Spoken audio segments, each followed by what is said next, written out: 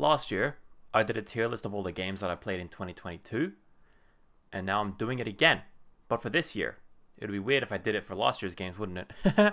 Anyways, I've got the games that I've played this year here. I'm going to rank them from S to D. S being the best, D being the worst. I've got best game here, and then worst game here, which I'll do at the end. Just kind of, well, it's pretty self-explanatory. My best game of 2023, my favorite one, and then worst game, my least favorite. I'll also mention that in my 2022 tier list video, I had the haven't played enough category. I'm happy to say it's not here anymore, because I feel like I've played all of these games for an adequate amount of time, enough to have an opinion on this stuff. So there's no need to put games in haven't played enough, because I have played some games for a long time, some for not that long, and I'll talk about it if I didn't play a lot of it, but I'll get to it when I get to it, okay? As I mentioned in my last year's video, this whole idea was inspired by Snapscube. She did a tier list video of the games she played in 2021, and I'm doing it here, and that's pretty fun. So with that, let me just get started with Killing Floor 2, just like a zombie survivor game, I suppose. I played it with friends, really. I never played it by myself, and we played it for a couple of hours, and I feel like they liked it a lot more than I did. Gathering my thoughts on it, because again, I played it, well, 11 months ago. I don't remember exactly everything of what I did play, but I remember thinking it was just a fun time with friends. It's just like a round wave. You survive for a set amount of rounds, I believe, and then you can beat the game or not beat the game. Well, honestly, like, again, I played it for a lot of hours. But thinking back on it now, I don't remember next to anything. I remember having fun, but feeling like it wasn't properly... It didn't feel that satisfying playing the game. Something about how it felt, well, shooting zombies or surviving in this game, felt very artificial, I suppose. I don't really have a better word for it. And again, I don't really remember much of this game, which kind of speaks to what I felt about it. It's just that I didn't really care for it. Not that I didn't like it, I don't think I had that bad a time playing it, but I don't think I'll go back to this game. I do have the physical copy behind me there. I do have the list, if you can see there, is all the games that I have physically that I played this year. Just a nice little background extra that I like to do, that I like to have here. So with all that being said, I don't have anything else to say. I'm going to say Killing Floor is going to go in B category there, because I did like it. I'm not interested in playing any more of it, but I kind of had fun with it, but not enough to make me play it ever again. Next up here is Chivalry 2. So Chivalry 2 is just like, I think that I made the joke to my friends. It's probably not original, but I made it like it's Battlefield 1342. Like, you're just in medieval times. It's like, it can be up to like 32 players or 60 players in one match, and you just, well, get to an objective, do an objective, everything like that. This game is actually, I kind of have similar thoughts on Killing Floor 2. My friends enjoy it. I don't enjoy it as much. The combat and everything, I'm not too big a fan of. I feel like Chivalry 2's whole selling point is how the combat is, because it's very unique, I would say, but that doesn't really make it fun for me.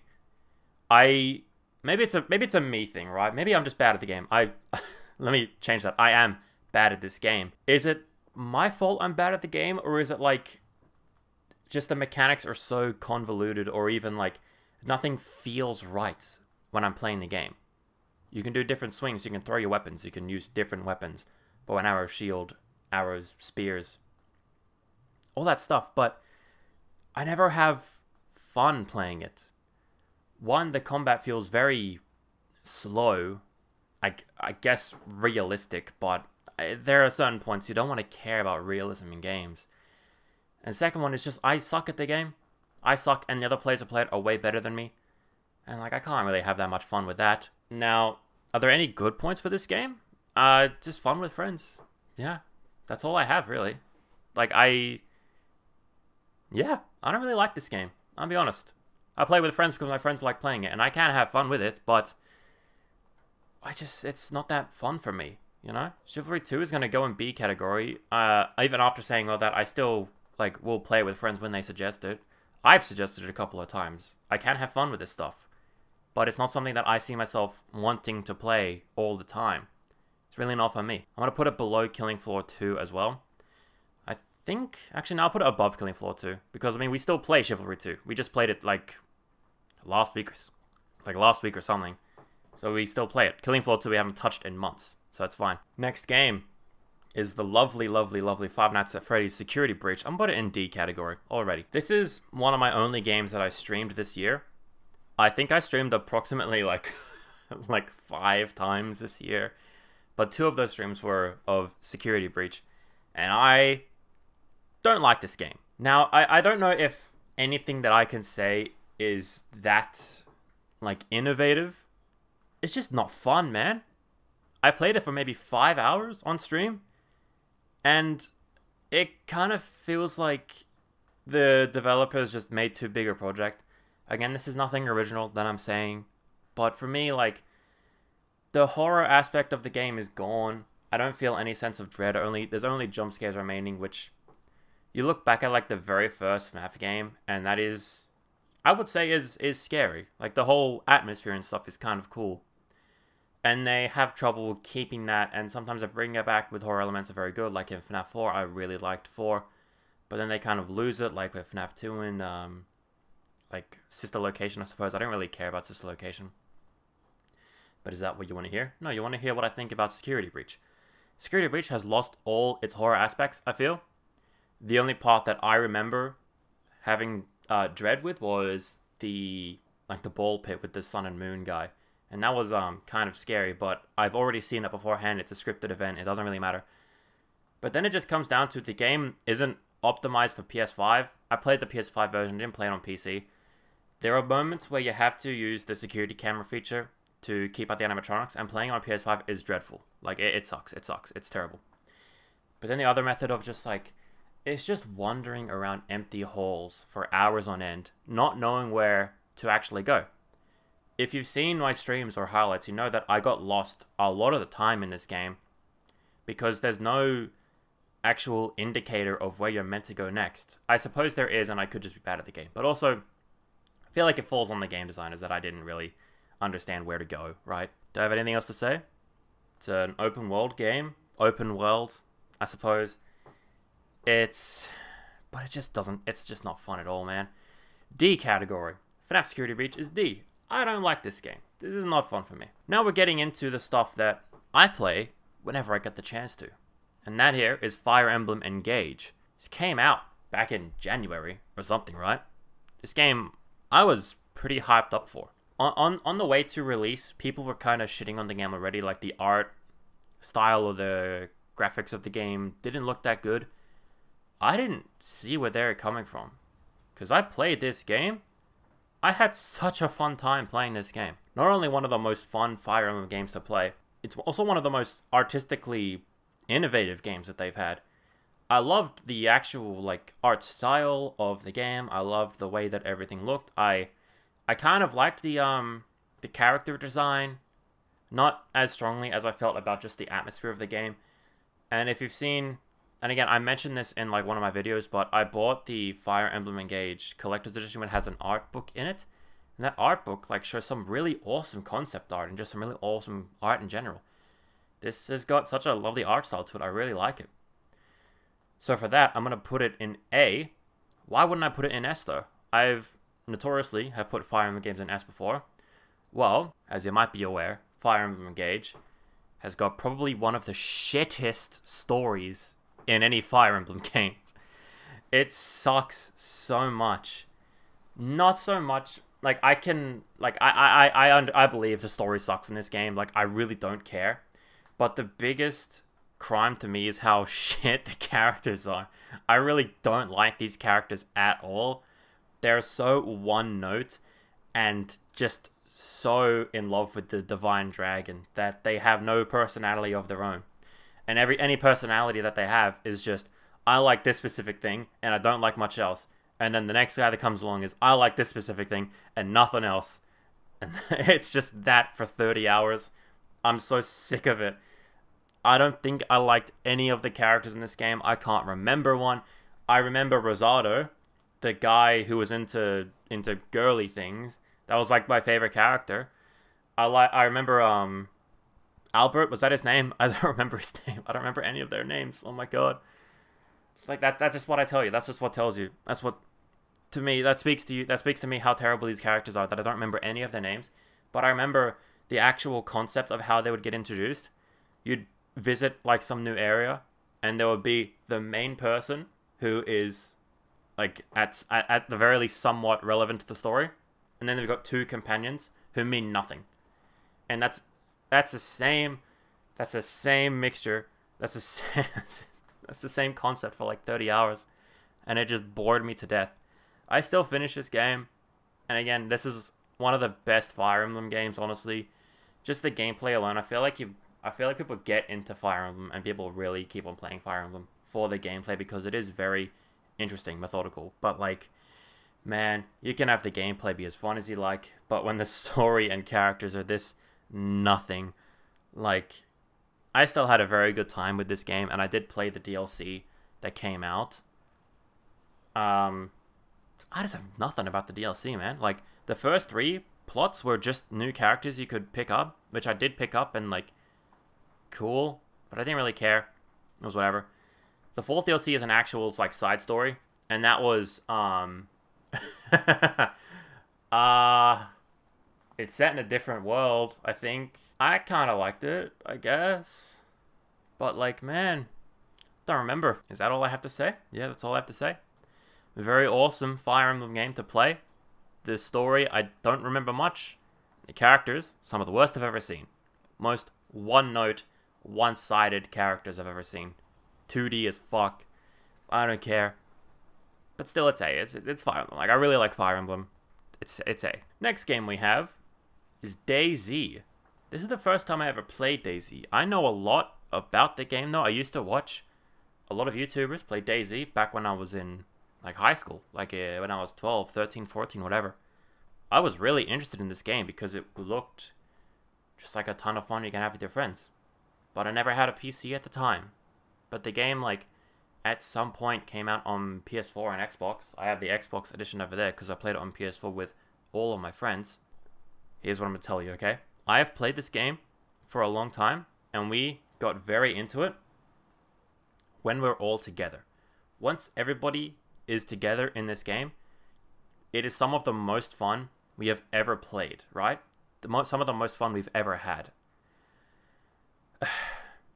But the entire process of leading up to getting to your friends, some of the most fucking despicable shit I've ever gone through. Playing this game is actually torture. I fucking hate this game. DayZ is such a weird one. It's like everything before getting to your friends and having fun with your friends is 0 out of 10. The most insane shit. It sucks so bad. The game's mechanics, its physics, its atmosphere is such horse shit. I don't give a single fuck about the map of this game. The actual playing it. So, the game is empty, right? The servers are empty. I think, again, I played on PS4. I don't know if it's crossplay. Maybe there aren't a lot of people playing on PS4. But, in my experience, there's never anyone in the servers. There's also just no zombies around. Maybe there's like one in a town. A couple in a town, maybe. It's so boring. And where we're in a voice call together, trying to figure out where we all are, that's so annoying. It's not realistic, which can be very immersive. It's just stupid. We took so long trying to find each other in a game, and then we'd always die, and then we just have to fucking wait. And when it's nighttime, we don't even bother. We just stay in the house because it is actually pitch dark, pitch black dark. We can't see a damn thing, so we just wait. This game is just waiting, and then walking to somewhere, and you hope that you're going in the same direction as your friend is. It takes so long to actually get anything going in this game that by the time you meet up and you're finally all together, it's just not worth it. Again, when we get together and like all walk around together, loot a whole town with each other, and on the off chance we come across a player and we try to take him out, it's fucking amazing how fun that is. But you gotta ask yourself, is it worth it to sift through shit for 45 minutes to have some really good fun for half an hour until the server shuts down or you die? In my opinion, no. It's not worth it. It can be very fun, but I fucking hate this game and it's not worth it. D. Below FNAF. I want to play this again though. I played it back in February or March, and we never played it again. We played it for like maybe a solid 2 weeks. Again, very fun when we were together, but we never played it again. I was telling my friends, I kind of want to play it again. I kind of want to see, now that we kind of know a bit more, if we can be more efficient in having fun. You know what I mean? Like meet up together quicker and just have more fun quicker like that. And also try and survive for longer. That could be good. I want to see if we can do it again. I don't know if I will regret trying that, but I just kind of want to see where that goes. Alright, next game is Persona 4 Golden S. What do you think? Persona 4 Gold is my favorite game of all time. I've said it in that Persona video I made that one time. Oh man. I played this again because it came out on all the platforms in February, I think. I was too busy playing Fire Emblem, so I chose to play Fire Emblem first and then play this. Oh right, no. Persona 4 Golden and Fire Emblem Engage came out on the same day. Right, I think that's right. Such a wild day for me. I remember thinking for so long, oh shit, should I play Engage first or Persona 4 again? I chose Fire Emblem first and then Persona 4 Golden, and like I just love Persona 4 Golden, man. Let me run you through it, okay? Because I don't know if you've seen my Persona video. I think you should watch it. It's my favorite video of all time. I love Persona as a series already. The gameplay, it can be very fun, but you mainly play it for the story and the characters.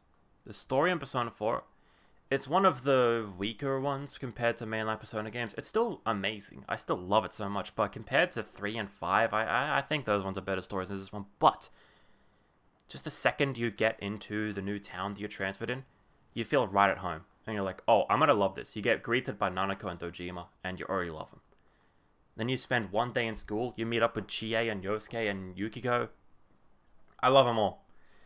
And the game keeps you going with everything. You meet Kanji, you meet Rise, you meet Naoto. Naoto, best character. You meet them all, and you love it so much. And you just feel right at home. And even when you exit high school, the music in this game is, while I don't think it is the best soundtrack in the whole game, it's definitely the most atmospherical. It definitely fits the vibe of Persona 4 Golden, like, the best. It makes you feel right at home. And I've said all of this before. I don't know how much I should repeat, but this is my favorite game of all time. It makes you feel so welcome. It makes you feel so at home. And it helps that the characters and story and gameplay are so good. As for, like, the re-release aspect, I mean, it released on Switch. I played it all throughout Switch, and it feels perfect on there. Like, the 4 Golden came out on PS Vita, so it feels right at home being on a portable console. I wish there was a physical edition of this that came out. As of streaming and then uploading, the only physical edition is the limited run games thing in America, which, like, is kind of cringe, honestly. I would have got it if it had the Australian version, but it's only going to be the American version, and, like, listen, I already have it on PS Vita here, and that already cost me, like, $120. Like, I don't need to buy it again until it releases in Australia. Then I will definitely buy it, because fucking hell, favorite game of all time. I can have physical edition on Switch. Oh, hell yeah. That's going to be epic. The next game that I played is Gravity Rush. I've heard a lot of good things about this game, specifically from Scott the Was. I watched his video on this game, and I thought that was pretty cool. But, let me think back, because I did actually try to play this game a couple of years back, and I only got an hour or two into it, and I dropped it. Very unfortunate, because this year, I did pick up the game, and I actually finished this game, and I got all the trophies in this game. I 100%ed it. And what do I say about this game is it's S. I love this game so much. It's such a nice little passion project of, like, so many individuals making this thing go together and make it work so well. Like, what's the weakest aspect about this game? Not what's bad about this, because I don't think there is anything bad about it. It's just, what is the weakest aspect of Gravity Rush? I can't tell you. I think it might be either the story or the characters. Mainly just because I don't really remember the story. I don't remember that much about it. The characters, I mean, like, I really like Kat and the guy. I thought the guy character, I forgot his name, fuck. But I thought he was cool. Play, like, 10 minutes of this, and you're going to be hooked. Unless if it was me 3 years ago in which I wasn't hooked and I dropped it in an hour or two. But play this game and stick with it. And this game is such a... It's one of those ones where it's like, I've got nothing bad to say about this game. I wouldn't say it's perfect, but it's like, I could say nothing's bad about the game, just that I forgot the story. Might just be my part. Might just be a bad rememberer. Might have short, not that good memory, whatever you'd call it. But dude, the gameplay is so fun. Do you know what Gravity Rush is? You press a button and gravity goes, and you just like you move in one spot or another, and you depict how gravity works, and that works so well. And it's so fluid, and you don't get confused on what the fuck you're doing, which is very hard to do for a gravity-based game.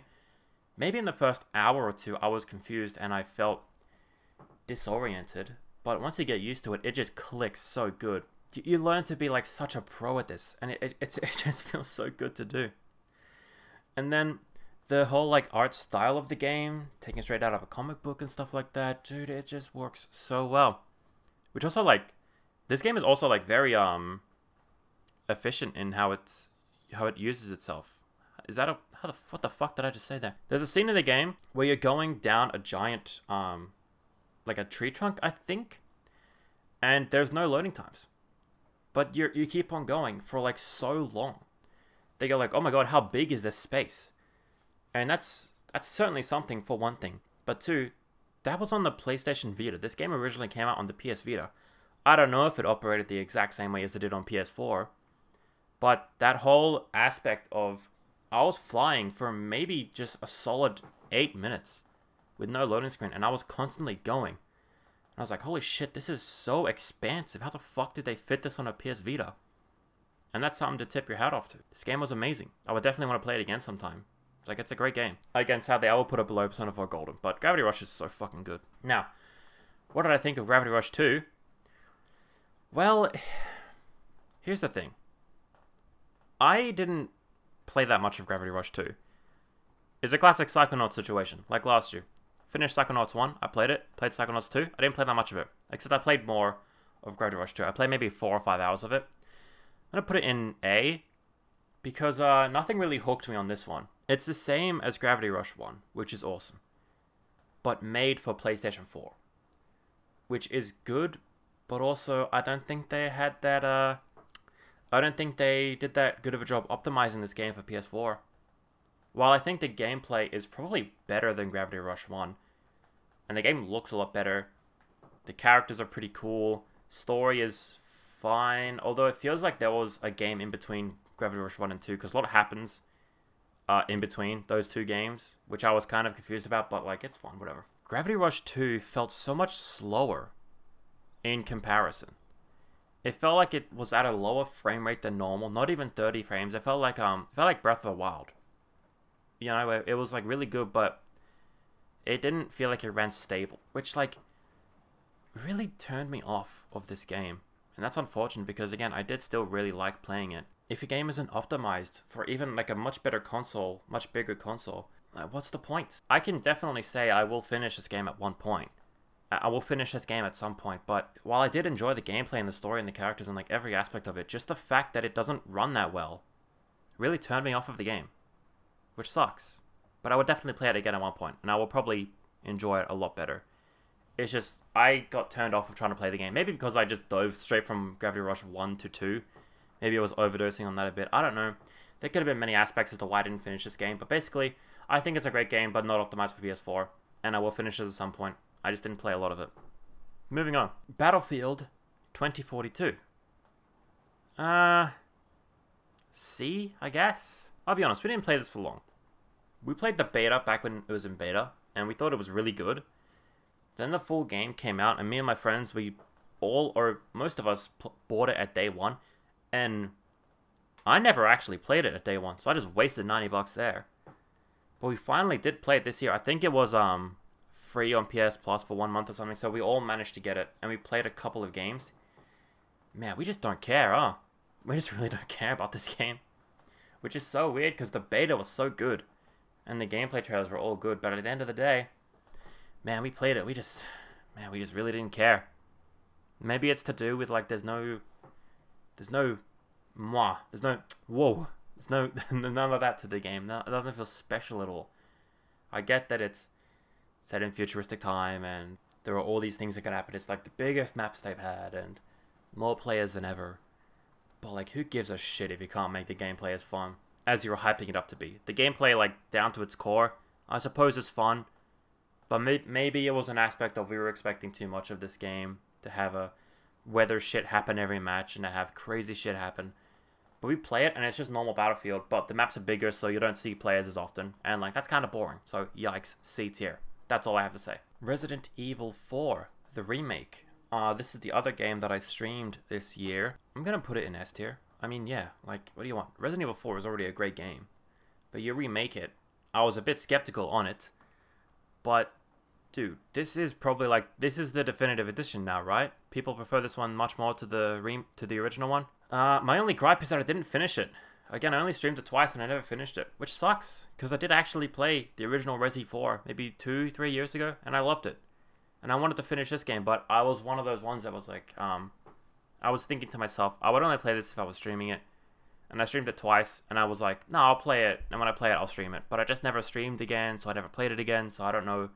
I never finished it, I never played the DLC that came out for it. What a shame, because of what I played, which again was maybe 5-6 hours, this is so fun, and so horrific too. Like, already the original Resi 4 felt so good, and, like, you understand why the gameplay is the way it is.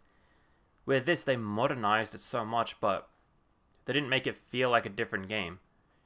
Which isn't even a bad thing, because Resident Evil 2 is a remake and it feels like an entirely different game. But, like, who the fuck wants to play those original ones? But the point is that, like, you didn't need to do that big of a change with this game, because 4 already felt amazing to play. But they just made everything feel better of where it might have lacked. Which, where did it even lack? You know? Maybe they gave more characters more screen time, like Luis. Apparently Luis gets more screen time, which is cool. I don't know. I didn't play it for that long. Wish I could say more. Wish I played more, but I didn't play anymore. But S, because again, I already understand. Like, I play the first, like, hour, and I'm like, okay, people are gonna like this one. And they did, which is awesome, because I like Resi 4. Now, what is this next up here? Fire Emblem Fates. Fire Emblem Fates is the one on the 3DS where they made it into 2 different games, and then a 3rd game later down the line, but, like, who cares? Specifically, I played the Conquest storyline. It's the one where I think you stay with the family that you were grown up in, and then you fight the soul. What the fuck, dude? I can't remember. Anyway, listen. Fire Emblem Fates, apparently people didn't like as much as Awakening, which I can understand. I think Fates has the best story. Is that right? Yeah, I think Fates has the best story. I really liked it, man. I might be in the minority on this one, but Fates felt so good, dude. I loved that game. Like, I'll put it here, like S, yeah, below Resi 4. Yeah, I think I'll put Resi 4 above Gravity Rush. Anyways, yeah, Fates. I love the story. The characters are fine. Again, I have a real problem remembering Fire Emblem characters if they're not from 3 houses. And the gameplay is Fire Emblem. Like, what do you expect? I think they made a couple of changes in this one, which was fine. I don't remember, man. Fire Emblem games just wash over me.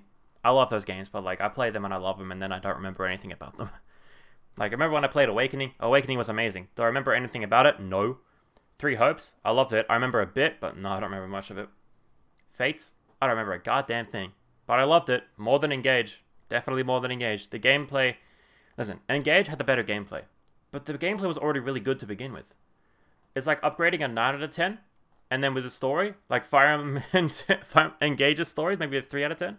And Fate's story is 8 out of 10. Which is the more impactful one, right? Am I making sense? The gameplay isn't as good as Engage, but that doesn't matter because the gameplay was already good.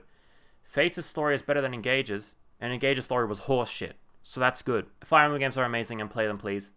I play them, and I won't remember a goddamn thing after I play them. I really don't know why. It's a problem with me, but I remember I really liked the game. I'll put it in S tier because I love Fire Emblem. Okay, Risk of Rain 2.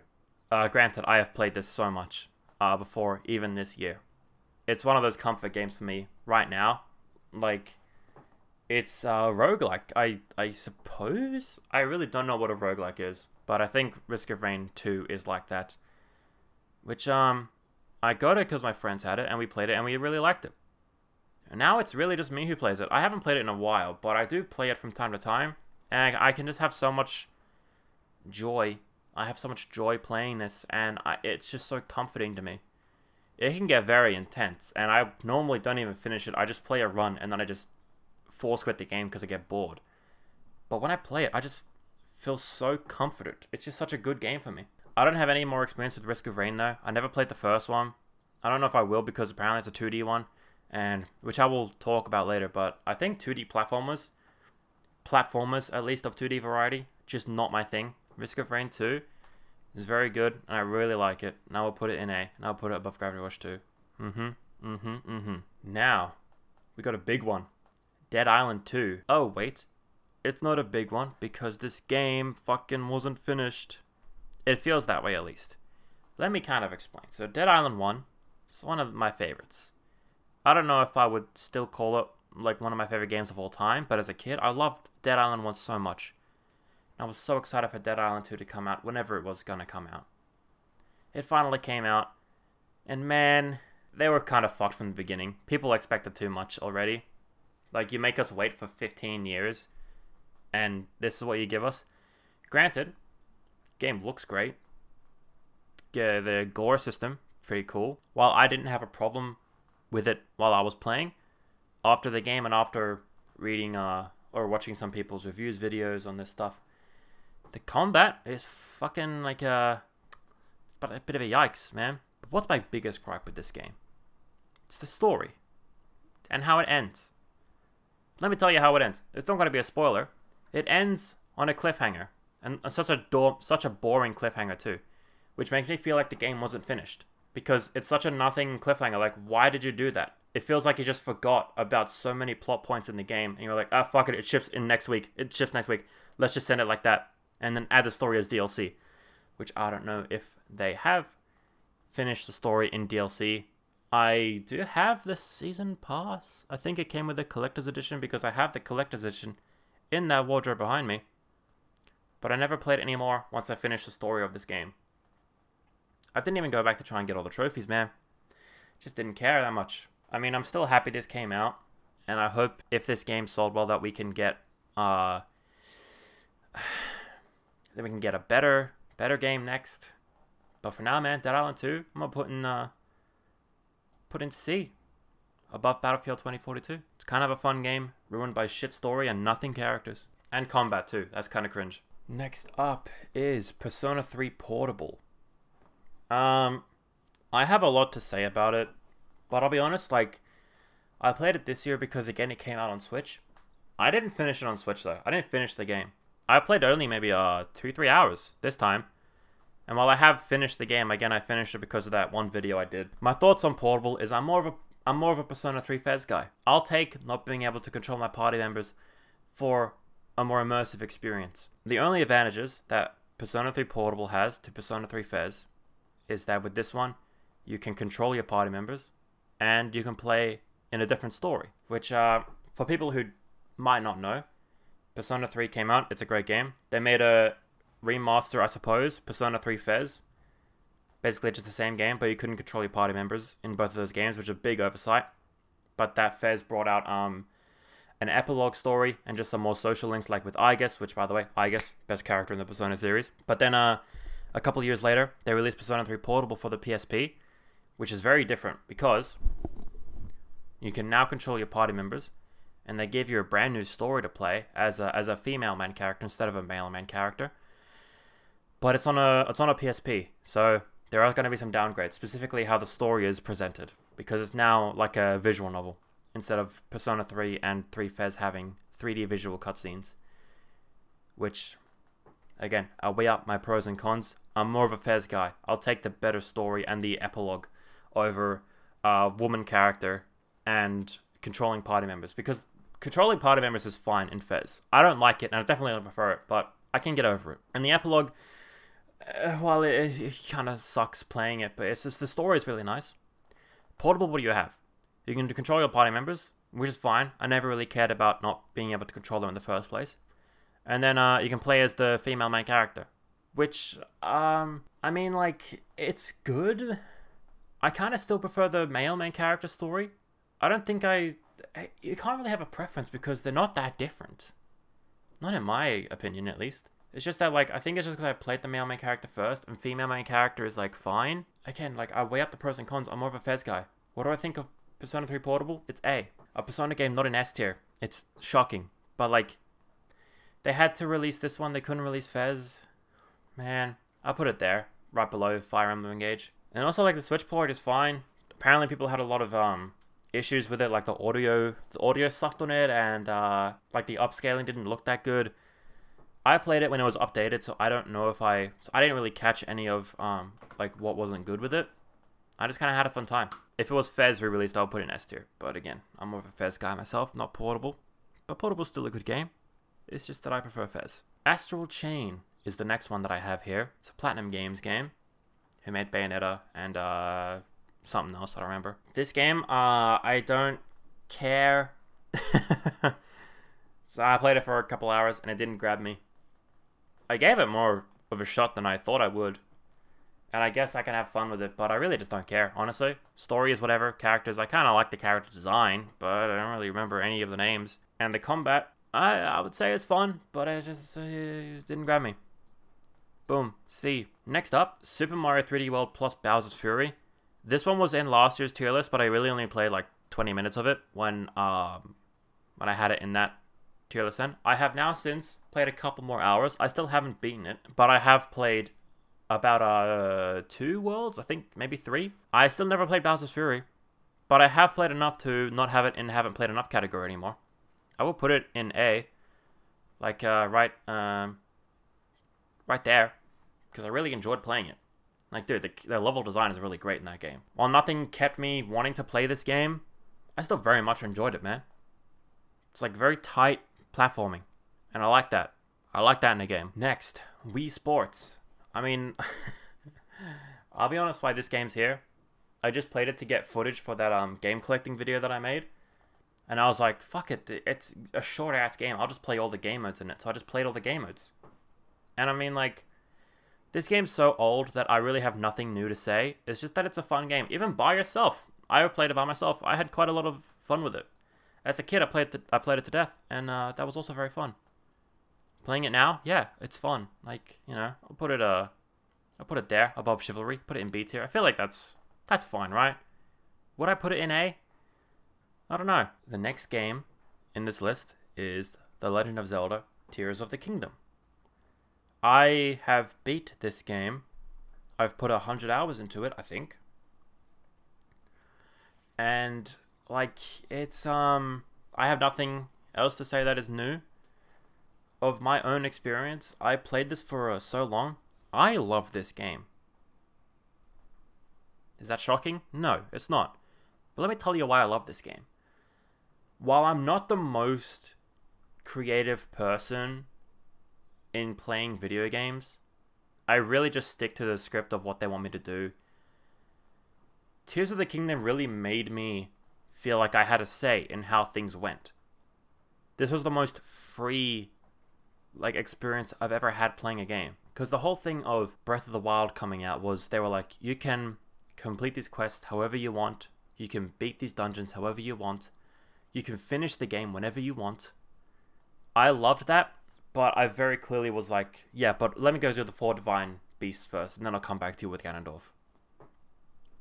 Which was fine. Again, I love Breath of the Wild. It's just I never really felt that creative playing it. I just stuck to the script of beat enemies. I never got innovative with how I did anything. Tears of the Kingdom perfected what Breath of the Wild tried to do. And let me tell you my main reason why I believe that. Breath of the Wild, while being a very open game, there are moments where you are stuck to that one particular space. And I mean that as in, you can fast travel anywhere, you walk in somewhere, you can just walk right out whenever you want. And there are like no loading screens. You can walk from one end of the map to the other end of the map without a loading screen in sight, and you just walk and there's nothing stopping you from doing that.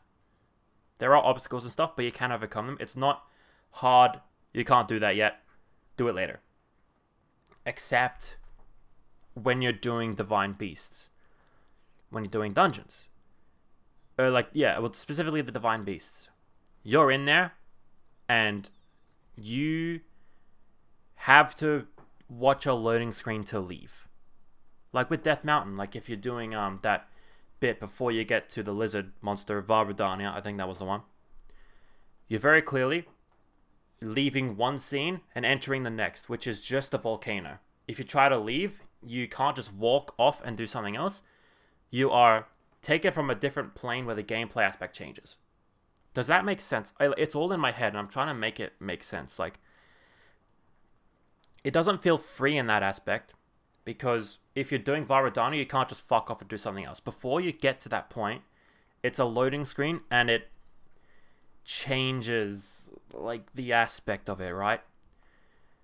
With Tears of the Kingdom, they got rid of that. You can start a dungeon and leave whenever you want. You can solve a puzzle really however you want. And that's what I did. I learned some really cool and innovative techniques by myself that I figured out by myself. I didn't look at a goddamn thing when this game was coming out. While you're on your way to do any of the temples, or even when you're in a temple, you can just walk out and you can just go do something else in the middle of that. With Breath of the Wild, there were maybe only 2 instances in Hyrule Castle and that Death Mountain part where you're in there and you can't just walk out, you have to go through a loading screen first. With this game, dude, you had to figure out how to get to Hyrule Castle. And once you did, you could just leave whenever you wanted. You didn't need to watch a loading screen before. You could walk from one place to another. You could just go there whenever. And I loved that. In Elden... What the fuck's the place? The place where Death Mountain's at. You could just walk up to the mountain at any point. It didn't have to stop and load something, and then you could do it again. The only time it did that was when you were just skydiving and it went too fast and it literally had to load what you were about to do. But that's just the Switch's fault. That's fine, whatever. You can just, go from one place to the other without a loading screen, but in its entirety. There are no instances where it's like, okay, stop for a second. I need to do something different for you before you can do anything. Please tell me that makes sense. That was my biggest thing with Tears of the Kingdom, was like, wow. I have complete control over what I can do. Breath of the Wild made you think that, and for 98% of the game, you can do that. But there are just those tiny things where you're like, oh no, I'm very clearly not allowed to do this right here. Like with Death Mountain, I'm not allowed to just walk away.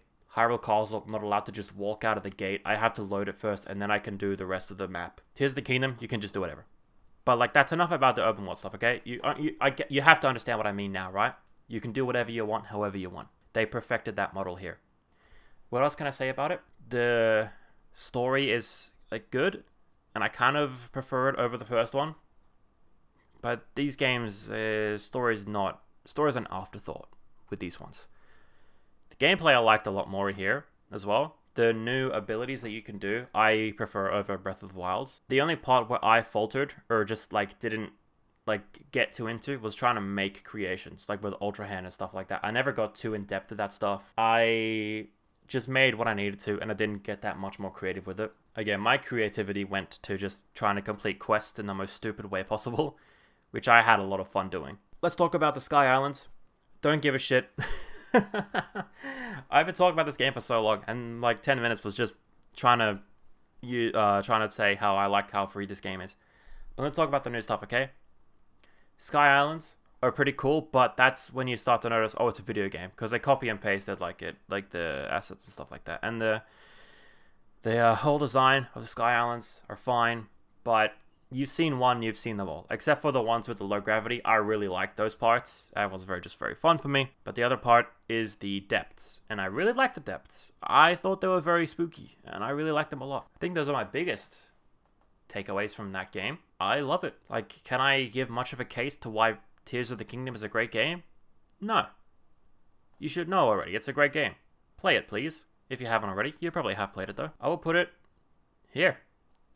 Persona 4 Golden is my favorite game of all time, and I still like that more than Tears of the Kingdom, but listen, man. Persona 4 Golden shouldn't even be here, alright? I've already played it to death, but I played it this year, so fuck it, it's here. But I will put Tears of the Kingdom above it, alright? My next 3 is the Pikmin line. I'll get to Pikmin 3 later, though. So, first off, I played Pikmin 1. They re-released for the Switch, and I was fucking ecstatic about it. It shadow dropped itself. It dropped the same day that it was announced, and I loved that. The only thing I don't love was that they were like, and the physical edition will come 3 months later. Why? I was just thinking to myself, man, should I play this digitally, immediately, or should I wait for that physical edition? I chose to buy it digitally first, because it came out day 1. I bought 1 plus 2. I have 2 here as well, which I'll talk about in a minute. So I played the Switch version of Pikmin 1. What are my thoughts on Pikmin 1 like already, right? Well, I definitely liked the game. I love Pikmin to death. But I never really held it in that higher regard. I would have said it was my lowest rated Pikmin game. But playing this on the Switch, dude, I fell in love with it again. It's something about it, man. It's such a short and concise game, which means it just excels. They spent more time developing just what they have, which wasn't a lot, but they made every aspect the best that they could. The atmosphere of Pikmin 1 is probably my favorite of the 4 games. I never played Hey Pikmin, by the way. I never played that one. The whole structure of how the game's played is very basic for the time, but it just works, alright? Music in this game, I think, is my favorite soundtrack. The Pikmin music kind of blends together for me, but I really like the first game's atmosphere and how the music delivered with the atmosphere. Story's fine. Olimar is probably my favorite Nintendo character. The Pikmin types are fine. Again, like I'm talking about a 20-year-old game, alright? But as it comes to a re-release, the biggest hurdle that everyone knows for Pikmin is how do you make the game feel good after the Wii Remote and Nunchuck gameplay from the Wii re-release of the games. Well, let me tell you, they did their best they could, okay? I feel like this method works a lot for the time, and it definitely makes it so if they ever need to re-release this game again, it'll be a lot easier now because they've already done the work. And I feel like this is the best it's going to get without going back to Wii Remote controls. But like, let's just not go back to Wii Remote controls, okay? It feels like it's outdated. Like as a general cause, like if they released a console now that used a pointer function, it'll be weird. Pikmin controls, while I still prefer the Wii controls, nothing will beat that. This is the best it's gonna get. Just having standard joystick controls, but they start using motion controls once you're holding either A or B. Works very well for the game. So this is probably the best it's gonna get. And the game just looks great, okay? The HD upscaling looks really good in this game. And I mean, the art style really holds up. It already holds up because the art in this game was already incredible. But now looking at it in HD, it's very good. The only thing that I was a bit weird on was this game was pretty glitchy, which was weird for a Nintendo game. But like, it felt very buggy. Like, there were moments where the Pikmin AI got fucked up. And I know that the AI in the first game was already quite dumb, but in this one, like, the parts would not move correctly. There's one treasure that's like above 2 things in Forest Navel, and you need to throw Pikmin up, then go up there, and then throw Pikmin up. When they brought it down, it got glitched for a second, and they couldn't move the part. It's tiny things like that that wasn't ever in the original games. But that was my only gripe, right? I don't have anything else bad about the game. It wasn't even bad, it was just confusing. And who knows, it has probably been patched out at this point. The game probably isn't as glitchy as it was when I played it day one. But that was what I saw. Nevertheless, Pikmin 1 is a fantastic game that people should probably play this game first of the 4 mainline ones. Play this one first because it's the easiest, it's the smallest one. It's the most easy one to get behind. S, above Gravity Rush, yeah. Now, Nintendo did the impossible. And they released Pikmin 4. This game, have been waiting for it for not the entire run. I wasn't that heavy into Pikmin until I finally played Pikmin 3 back in 2018 or 2019. I always loved the series as a kid, but I never got fully invested until I played Pikmin 3 and I knew everything about video games, or I just knew more than as a child would, stuff like that. But I waited a long time for this game, and it finally came out. Dude, it's my favorite Pikmin game. This is my favorite Pikmin game now. It used to be Pikmin 2. Now it is this one. This is the ultimate Pikmin experience. They brought all the types back from the previous games, and they added 2 new ones. 2 new ones are cool as well. Ice Pikmin and Glow Pikmin. It's very cool. The gameplay is so good, and again, the controls, this is as good as they're going to get. Like, without bringing back pointer controls, and they'll never do that because it's not a good idea to bring back pointer controls in 2023 for a console, right? The way that this game looks is so amazing, and Pikmin has always looked amazing, but dude, just having this in an HD console and building it for the Switch, so good. And like the puzzles, the actual maps of the game and the little puzzles within those, top notch, dude.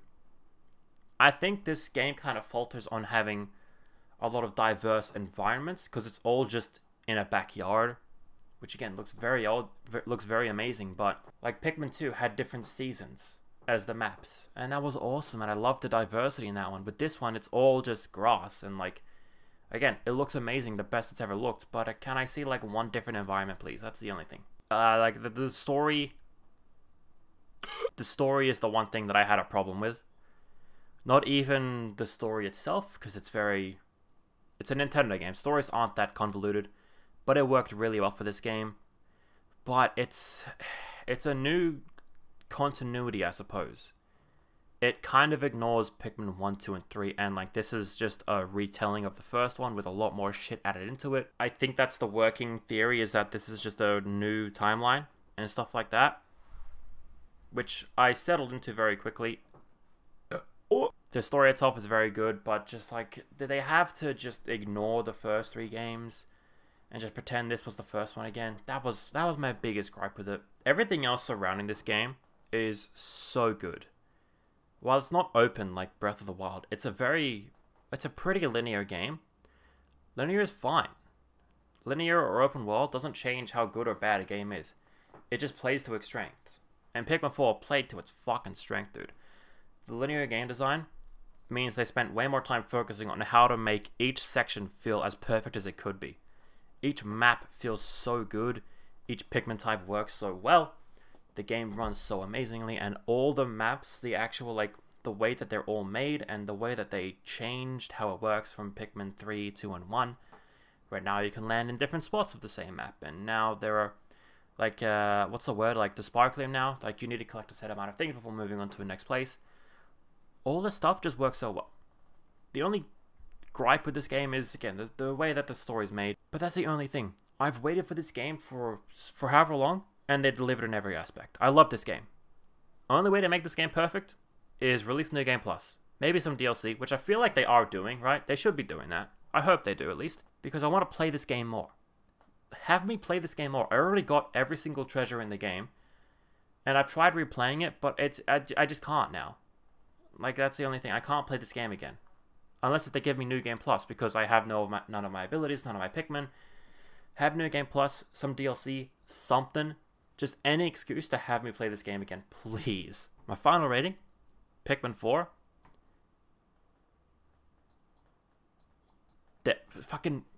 There we go. It's better than Zelda. I like this more than Zelda. Boom. This one here. Top of the list right now. Boom. Pikmin 4 is now my favorite Pikmin game. But before 4 came out, Pikmin 2 was my favorite Pikmin game of all time. I'm about to blow your mind here. Pikmin 2 is now my least favorite Pikmin game. I'll say it, man. Pikmin 2 is my least favorite one. I still love it to death, but right when I was done with 4, I started playing Pikmin 2 for the Switch. I didn't actually finish it then. I have now since gone back and finished it, like back in October or something like that. And again, the Switch port is the best it's going to be. Everything looks a lot better. It plays as good as it can. Only issue was there were a couple of glitches. Again, not as much as in Pikmin 1, but I did still notice a bit of glitches here and there. But my god, this one's gonna be a bit like fucking. Is this gonna like annoy people that I didn't put 2 above 1? Back when I was a kid, 2 was my favorite game of all time, and I love the new Pikmin types and I love the map designs. But now Pikmin 2. Playing it as an adult, playing it on the Switch, the game's just not fair. The game design is a lot harder than Pikmin 1, which isn't bad, but some of these caves that you're playing, the new caves, by the way, I didn't say Pikmin 4 when I was talking about Pikmin 4. Cave system, I love it. Pikmin 2, it was pretty good. I prefer the caves in Pikmin 4 more than in Pikmin 2. Caves still are amazing in this game, but except for some, because suddenly it just gets so fucking hard out of nowhere. This is where the controls for the Switch port kind of falters. I remember a specific situation. I was trying to deal with the flying ones that drop bomb rocks on you. The motion sensor on the control can get a bit iffy when you're holding it for too long. So it got really difficult trying to hit that bug, and I lost nearly all my Pikmin because of the motherfucker. And that didn't feel like it was my fault that I sucked at that game. It was the game's fault for not having the controls be that good. That was just one specific scenario that I remember. It is Still very good at the end of the day, but it's looking on it now, I prefer 1's simplicity and overall excellence. I prefer Pikmin 4's expanded gameplay, how big the game is while not feeling bloated. Pikmin 2 is probably, it can be longer than Pikmin 4, but not for a good reason. It's just because if you fuck up in a cave, you just start all over again. So it just bloats the game out because you will die. You will lose all your Pikmin out of fucking nowhere. Bomb rocks will just fall from the sky for no reason. Bulblaxes will come out and just kill you all over again. And it's just not that fair. That's my gripe. That's my negativity about Pikmin 2. With that being said, I still love Pikmin 2 so much. But weighing up the good parts and the bad parts, I think Pikmin 2 is my least favorite Pikmin game now. So that's why I'm putting it in an A. So that's the Pikmin scenario. I'll talk more about Pikmins when I get to Pikmin 3 later on, but for now, let me change subject over to N++. This was just a little game that I played for a tiny little bit. It's probably the game that I played for the least amount of time of all these games here. But I have played N+, or just N, I think it's just N+, on the Xbox 360 as a kid, and I loved it, and I played it here. And I really like it, but it didn't grip me, it didn't want me to play. I didn't want to play that much of this game, just because I wasn't really wanting to play it. I bought it for like $1, and I was like, yeah, fuck it, I'll play it. It's just a indie platformer, 2D platformer, which I'll say. And here's what I'll say. I think I've found the genre of game that isn't for me, and that's 2D platformers. I can't stay in 2D platformers for that long. People will say RPGs are not for them, fighting games aren't for them. I originally used to be like that, fighting games were for me, but now I kind of turned around on them. But 2D platformers, I think, are the ones that I don't like. The ones that I hate the most. Which sucks. Because even when I play a good one, I don't really like playing it for that long. So what I have to say, N++ is a good game, but I wasn't interested in playing it. Put it right there, in B. Next game is The Texas Chainsaw Massacre. It's a recent game that came out that my friend convinced me to play day one. Bit of backstory for us, actually. Me and my friends play a lot of Dead by Daylight. Not as much as we used to, but we would play it for hours on end. I think I have 100 hours in Dead by Daylight, I think. And while I'm not the biggest fan of Dead by Daylight, I will play it a lot. Texas Chainsaw came out, and we played it because it looked like Dead by Daylight. And now that we've played it, it's a not as good version of Dead by Daylight. It's just like, well, yeah, that's all I can say. Dude, this game is not fair. Like, we played it day one, and we've played it for a lot of hours, maybe like 40 plus hours. And we have a lot of fun in it, but man, you look at this game, this is just nothing. The gameplay is, while you can have fun for the first maybe 5 hours, once you get it and once you beat it, there's nothing keeping you from wanting to play it more and more. The system of, like, leveling up your characters is, like, whatever, but I always got lost in it, and I didn't care enough about it. But, dude, the state that the game came out in is not good enough. Like, gameplay-wise is fine, but, dude, 3 maps, 5 killers and 5 victims? They made a live service game without any service. Like, they released these, and we played it for maybe a month or two until they even announced an update, including characters. I don't know if they've added them in because we stopped playing by the time anything started happening with the game. There wasn't enough to keep us playing. And while we did enjoy our time with it, and we played it for a long time, dude, like, I don't like the game anymore. I just lost interest, and I don't want to play it. I don't want to play it again unless my friends want to play it, and then I'll play with them. I don't really mind. But dude, fucking, like, whatever about this one. I'm gonna put it in C. There. It's probably better now, but you lost me. You lost your audience by not updating the game in time. I'm sorry. Captain Toad Treasure Tracker was very nice. I really like this game, man. I've had it for the longest time, and this is one on my backlog that I was like, I will play that sometime. And I finally did play it. And from what I've heard of people's opinions is that Treasure Tracker is very good, but the Wii U version is better just for the controls. Now, the controls on Switch can be a bit annoying, because it uses the gyroscope, and the gyroscope is kind of off-center, and you use that to unlock little things for puzzles and stuff like that. But, listen, man, you can still have a very good time with this game. Game looks amazing. The puzzles are top notch. I love trying to solve them. I never had to use a guide for it because I figured it out all on my own, and it felt so rewarding figuring out how all the puzzles worked and getting all the stars in the game. I think all of those little collectibles. I didn't actually get all the collectibles, and when I beat the story, the main campaign of the game, the Odyssey levels unlocked, but I never actually played. I think I played maybe 3 or 4 of them, but I had my fill once I beat the game. End of the day, Treasure Tracker's an A. I'm gonna put it here. Yeah, very good game. I got my fill in it once I beat the story. I didn't go back to get all the collectibles or play the extra levels, but I really enjoyed my time with it. Now it's time for a big boy game, Starfield. Starfield is C. End of C. Bottom of C. I had my thoughts on the game when I played it, and I didn't watch anyone's reviews. I didn't listen to anyone's thoughts on the game when I played it. I played it for myself for a couple of hours, and then I formed my own opinion. I want to say that because everyone else's opinion of all the videos I've watched on people's thoughts and all that stuff is just the same stuff that I thought, so I don't know how interesting my thoughts are going to be on this game, but what my thing boils down to was this game is fucking boring. This game is so boring. It's just like, dude, what are you doing?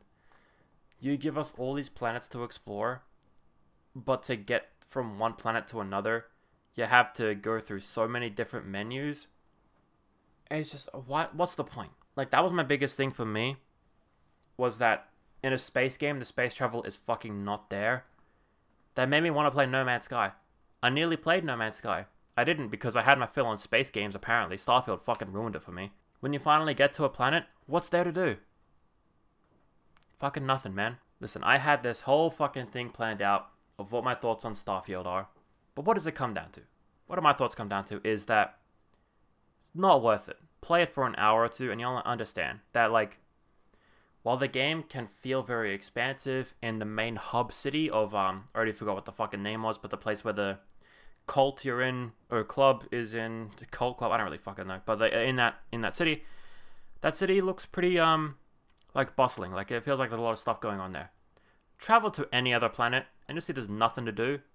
There's maybe 2 places of interest to visit, and then some minerals you can collect. And it's just fucking, like, I don't need this from Starfield. Hey, just go play Skyrim. Let's go play Skyrim. Starfield is fucking boring, man. Don't give a shit about it. Bottom of C tier for me. So what did I play after Starfield was actually something entirely spontaneous for me. Was Metroid Zero Mission. I've wanted to get into Metroid for so long because I've never played a Metroid game, but I've always been interested in it. Like, I really wanted to play Prime. I really wanted to play Metroid Dread. But after, like, just doing nothing in my room, I was like, don't I have, like, all the Metroid games by now? I think I do. And I do, actually. Like, technically, I think. So I boot up the Wii U and I have Metroid Zero Mission on there, which is a remake of the first Metroid game, right? So I was like, I'll give this a shot. Dude. Metroid Zero Mission? Fucking S tier. This game is so good. I can't believe I put this off for so long. But Metroid Zero Mission is so good. Now I understand why Metroidvania is like a subgenre or a genre of its own. Because the main thing about Metroid is one big map with sections to explore. And it works perfectly in Zero Mission. I feel a bit weird talking about a GBA game because how long can you talk about a tiny game like this? But again, this is the thing with Pikmin 1 is this game didn't have that big of a map. This game didn't have that big of a scope. So the developers just worked on perfecting every significant detail in this game. That while, as I mentioned before, I'm not big on 2D platformers, my exception are Metroidvania games. Hollow Knight I have played years ago, and I love that game to death. And dude, Metroid Zero Mission is just that. I think I prefer Hollow Knight at the end of the day, but Zero Mission is so fucking good, man. Metroid Zero Mission is not a long hour at all, maybe like 4 or 5 hours, but I loved every second of it, dude. I wanted to replay it as soon as I was done, because like they give you the little list of like the percentage of how much you had discovered. I discovered maybe 60% of the game, and I felt I explored a lot of the map. I felt like I took my time in exploring so much of the map, but I explored only barely half of the game. So I want to play it again. I wanted to make a YouTube video about Zero Mission. Like, when I made my collection video, I was like, oh, I want to make videos again, but it's really tough for me to decide on a topic. Zero Mission was going to be that topic. I never made that video because I'm a lazy piece of shit. But if I was to ever make another video, like in the same vein of the collection video or the Persona video, it would be on Zero Mission. Maybe an I have played every Metroid game video. I don't know if I'll do that, but like, maybe something small, like just talk about the first Zero Mission game, because I love this game so much, dude. Please play it at some point. I don't know how you'll play it at this point, maybe an emulator, because I don't think it's on Switch Online, and sorry about that Wii U shop, but you can't buy it on there anymore. But it's one of the best games I've ever played, one of the most tightly crafted games. Definite S tier. Now comes F-Zero 99. And you know, I played this for maybe an hour. Like, I had fun with it, but I'm not a big F-Zero guy, at least on the original F-Zero, because that's the only one that I played. I really want to play the N64 one or the GameCube one, because those ones look fun as fuck. But the SNES one I have played, and I don't care too much about it. And F-Zero 99 is frantic, chaotic, and while it is very well made, I don't really care. I will put it in B tier. Actually, right there, yeah, below Killing Floor 2. Sorry, I feel like people might like that game more than I do, but maybe I need to play more of it to have more of a positive experience or more of a positive opinion on it. But for me, it didn't grab me, right? Played a bit of it, and they have released like tons of updates for it too, which is very good to see. But I just kind of don't want to go back to it. It's unfortunate, but oh well. But now, we come to Mortal Kombat 1. Now, Mortal Kombat was a game that I never played until I played 11 with my friends a couple of years back. And this was when I started liking fighting games.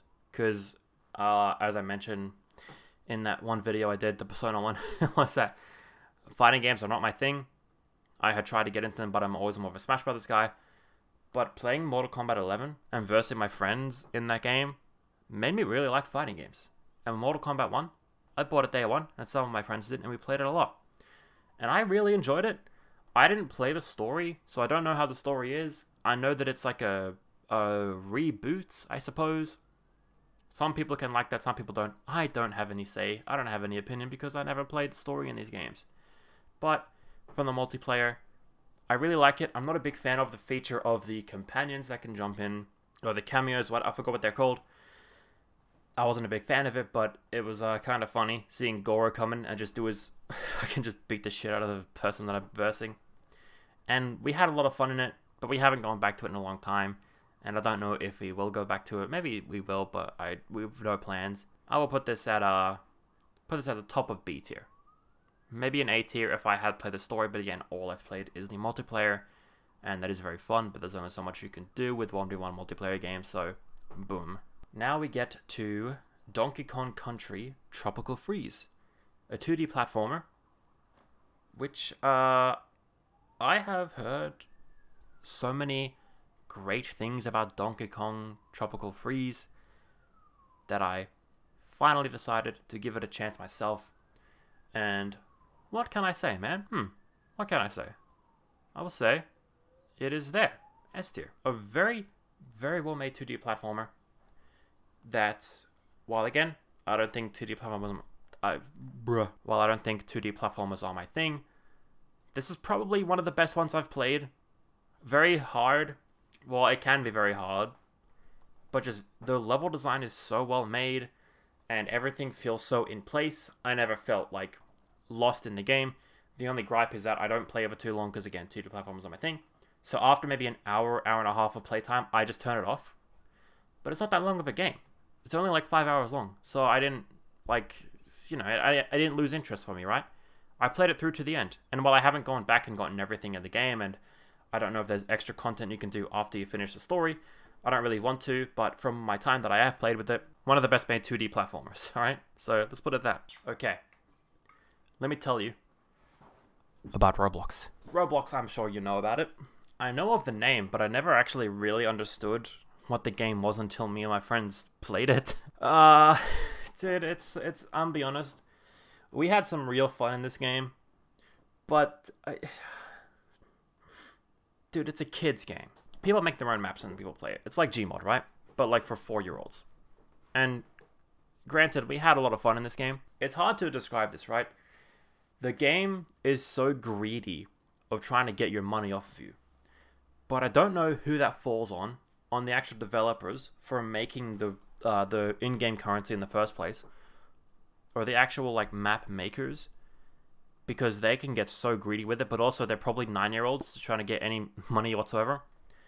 Like there's one map that like pay for getting pop-up ads and pay for these items and stuff like that. They come up every time you die, and it's an obstacle course, so you're gonna die a lot.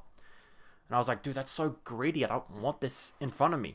It just feels so bad, and also feels so scummy because, again, this is a children's game, and how much they're trying to monetize off of this children's game kind of grosses me out. After all that, we had some fun in it, and we had some fun playing the most brain-dead, brain-rotten maps we've ever seen. But I just feel kind of gross whenever I play it. Like, I shouldn't play this anymore. It's just so weird. It's so gross how monetary it is. And, like, ugh. Put it there. Middle of B. Almost done talking about these stupid fucking games. But the next game that I will talk about is Pikmin 3 Deluxe. Now again, this game was on my 2022 tier list games, but it's here again because I've actually beaten this game now. Back when I had it in my tier list video, I don't think I ever actually beat the game on Switch, but I have now gone and replayed it, and I played it on the hardest difficulty, so it felt more interesting to me because Pikmin 3 is a pretty easy game to play. And I did beat it, and I beat all the epilogue and prologue stuff from the Deluxe Edition. So what do I have to say now? Is that Pikmin 3 Deluxe is... Whoa, bro. I'm gonna say it's here. Up in S, definitely. I'll say it's, say it's there, yeah. I like Pikmin 1 a bit better, but Pikmin 3 probably has the best art style out of all the games. Pikmin 4 looks a bit more realistic than 3, but Pikmin 3 kind of plays to its strengths more. And it plays more similar to Pikmin 1 with its short, just overworld, big overworlds, but shorter kind of runtime, right? Dude, how much can I say that I haven't said in my last tier list? But I will say now that I was very stingy about it being full price for re-release. Nowadays, I don't give a fuck, man. I played the stuff that were unique to the Switch edition, and I think they're pretty nice, you know? Little challenge modes that, while not adding too much to the game's runtime, did make for some very fun moments in the game. Alright, who gives a shit that it was full price? Honestly, who should care anymore? I don't know if much people care. And while it does look weird that a short game like this was listed at full price, oh my god, I can't talk, bro. At a higher price than when the game released originally. They added a lot to this game. They made some good gameplay tweaks. Overall, I believe this is the definitive way to play Pikmin 3. Again, the controls of Pikmin 3 Wii U edition might be a bit better because back then you could use the Wii remote. But here, the gyroscope is a bit annoying, but I got used to it pretty quickly. I think I actually used the Pro Controller to play. I really don't remember, but I think I did. If you care as well, there's my Pikmin list. It goes Pikmin 4 is the best, 1, 3, and then 2. Some people might kill me over that opinion, but hey man, can we all agree Pikmin 4 is probably the best Pikmin game out there? Now, next up, Spider-Man 2. I played this game day 1, and I have played the games beforehand, Spider-Man and Spider-Man Miles Morales. I think this is the best one. Honestly, these guys all blend together. All three of these games kind of blend together. Just Spider-Man 1 was like the first big one, and people will prefer it for its originality in that aspect. Miles Morales, while I think the story was nowhere near as good as the first one, the gameplay is just better than the first one. And Spider-Man 2, I feel like grabs the best parts of both of those two games. As in, I like this game's story a little bit more. And the gameplay here, well, while it's mostly just Miles Morales again, they added like some tiny things that I didn't really even notice how good they were until after I beat the game. The web wings for one, dude, adds so much in the traversal experience. And that the fact that like the special moves are only just you hold down a button and then press a directional input on that now is so good. I really prefer that. And how they got rid of all the amount of web gadgets and stuff. It's just tiny stuff like that you don't really notice while you're playing the game. When you look back on it, you're like, oh wow, they made this just feel so much better. So Spider-Man 2, I think, was one of the better games this year. Like, what did I think was bad about it? Well, the game was glitchy when it first came out. Felt a bit underdeveloped like that. The game crashed on me several times, and there were some really weird, dumb glitches that I found funny, but kind of sucked. And again, while I think the story is better, the story in these Spider-Man games, I'm never really caring about. Well, this one was the best one. I still don't really care. Yeah. But I will say, the characterization in this game was very good. Miles Morales is definitely my favorite character in this game. And he is probably my favorite Spider-Man. I never thought about it, but it might actually be my favorite iteration of Spider-Man now. But now, here's what I want to say, right? I say all of this stuff here about how great the game is. Something is holding me back from making this an S. I'm going to put it in A. It's the top of A. But what's bringing me back from making it an S? A genuine question. I don't really know. Nothing stands out about this game. It's just Spider-Man again. Maybe the fact that it's just the same amount of playtime as the first game, while that's not bad, like, you kind of look at it seeing like, oh, maybe it's just like kind of a rehash of the first game. Because it's the same amount of hours to play. The new area that they added in, like, do you even notice that it's a different area? I really didn't notice. I couldn't tell when I was on the main island and when I was on the side island. I couldn't tell. The Venom reiteration, I really didn't care about Venom in this game. I don't know, man. There's just like tiny things. And while I'm not fully clear to myself about what holds me back from making me think that this is a really good game, at the end of the day, I think it's just a good, like, 7, 8 out of 10. Nothing that outstanding. Man, no spark to it. Anyways, game that came out the same day as this, that I played after this, was Super Mario Bros. Wonder. I was very excited for this game. It just looked like it was such a clear love letter of the Nintendo team making these games that they wanted to make one of the most special 2D platformers out there. 2D platformers? Boom. Here's what I'll say. I loved my time with this game. Alright? I think it's probably the best Mario 2D platformer now. What else was there? Like the original games on the NES and SNES. I don't give a shit about those ones, I'll be honest. There's the new Super Mario Bros. Series, which I only played the DS and the Wii one of. I loved them as a kid. I probably won't care about them now. But at the end of the day, it's still a 2D platformer to me. I played this for maybe 4 or 5 hours, and then I just dropped it. Again, I really loved it, but nothing was keeping me interested. I could only play it for an hour at most, and then I just turn it off and play something else, or watch something. I can't stay in this game for too long, because 2D platformers just aren't my thing, man. I found it out. It's my kryptonite. It's my shit. I don't know. I just don't like 2D platformers that much now. Put it right there, yeah. I like Captain Toad more. Definitely Mario Bros. Wonder is a better game than Captain Toad, but I prefer Toad over this. Next game here is again another one that I have absolutely played to death long before this year.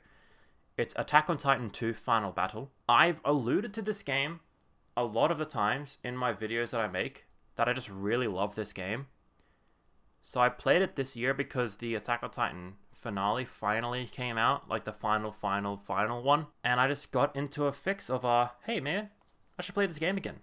Bruh, up in S tier. This is an absolute soft spot for me. I love this game so much. My only gripe is that I'll never be able to finish it again. I've tried to play this again so many times, but I don't get too far into it without just getting bored of it. Because I've already played it, man. I've already played it. I've beaten it once. I think I've beaten it twice. I've beaten all the side modes in the game. I've done all I can. And this game, the only thing I haven't done in this game is try to get the trophies. But fuck trying to get the trophies in this game, alright? It's going to take me at least 100 hours. And I've already put too many hours into this game. And apparently it's just all up to random chance of trying to find specific materials. I've tried for so long. I've given up trying to get the trophies in this game. It's unfortunate. But I just can't play this game anymore. Like, do I need to explain this what this is? Like, what do you imagine, alright? It's made by Koei Tecmo. Koei Tecmo makes those Hyrule Warriors games, the Samurai Warrior ones, and they make Persona 5 Strikers. My thoughts on Koei Tecmo, they either make some of the most fun games in existence, or they make some of the most dog shit. I don't give a single fuck about these games. And Attack on Titan 2 is one of the games where I'm like, okay, you did a good job here. While you can definitely see the limitations of like how free the movement feels, all that I get from playing this game is I'm having a blast. I'm riding around with the ODM gear, and I'm loving it. I'm trying to slice up Titans, and I'm loving it. play this on the hardest difficulty and you will be so invested in it, alright? It is so difficult, but like, dude, that's what the anime is. Do you think you can stand a chance against a 20-foot titan? I don't think so. So play it on the hardest difficulty, and I feel like you'll have a blast playing it. Now we come to Mario Kart 8 Deluxe. Of course, I have played this so much already, but I decided to put it in this tier list because of the DLC maps, I suppose, and also because, fuck it, I just wanted to add a game into this list. So my thoughts on Mario Kart 8 Deluxe is it's probably my favorite Mario Kart game. The DLC tracks are fine, and while I'm glad that they have the most tracks ever in a game now, you can definitely tell what is an original map creation because they are so new, so innovative, and so fun, and what is a remastered course because they are good, but kind of boring in the Mario Kart art style. There. Fates, I fucking love Fates, man. Mario Kart 8 Deluxe is a fun game, and I have played a lot of it, but I mean, I only played it this year for the DLC tracks, and then I played a bit of online just to see how it was like, and dude, I am so good at racing games, and I get fucking locked in on trying to find the most efficient way to drive in this game, that I love it, but I've not gone back to it that much. Like, I've had my fill on playing the online on it, and now I'm like, alright with it. So, next up is Persona 5 Tactica, a brand new game in the Persona series, and I'll be honest, when this game was coming out, I was not really caring about it, right? Like, I was more interested in that Persona 3 remake that they were making. But Persona 5 Tactica was out, and I was like, really, another one? Alright.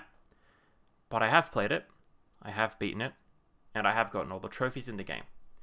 Now, Persona 5 Tactica is after Persona 5 Royal and before Persona 5 Strikers. It happens right before the very end of Persona 5 Royal, I suppose. Yeah, it's a pretty good story of being in this world, and how much should I say? Story is pretty good, alright? I think Strikers has a better story. I think Persona 5 Royal definitely has a better story, but Tactica is still very, very good. The gameplay, as a Fire Emblem lover myself, is very, very good. I love the actual design of how the entire structure is laid out, like when you're doing combat in the game, and all the tiny little things, right? There are no items in the game, which can make it a bit more boring, but also makes you focus more on just how to do these attacks. The actual strategy in beating these enemies and like beating the level is so fun, and the little missions you're given, like beat this in a set amount of turns, no one in your party gets KO'd.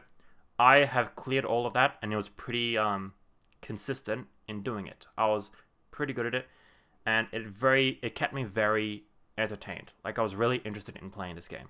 My biggest thing with this game is how the story's played out. Again, the story is good. New characters are fine. Arena, I really like Arena. Toshiro, I think is alright. In the end, he gets a lot better, but he's just like, I don't really give a fuck about him.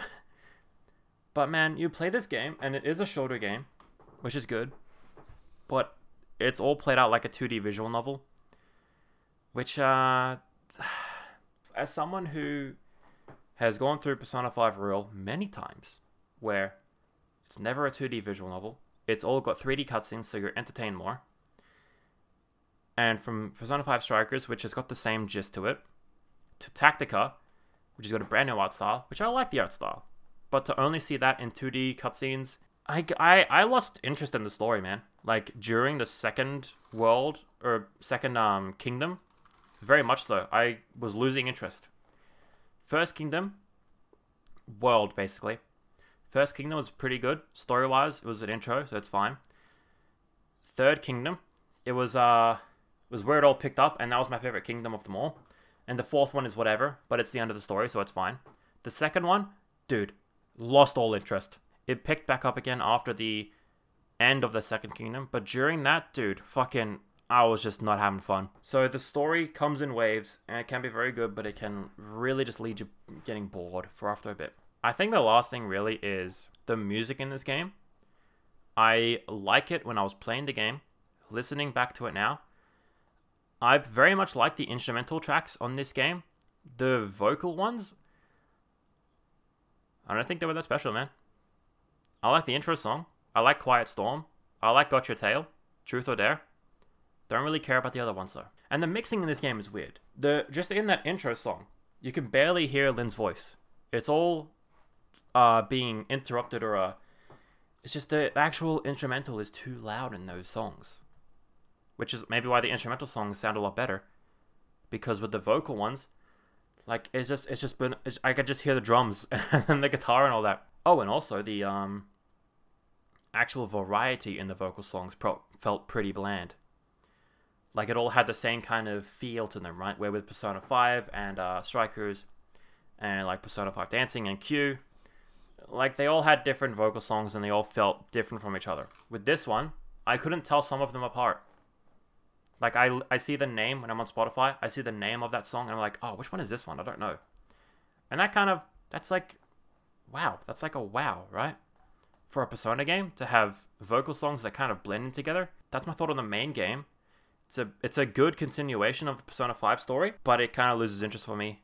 And the music is good, but most of the instrumental songs. But there's also Day 1 DLC that came out for this game, which is good. Yeah, it was good. It was Akechi and Kasumi, which it's great seeing those people again.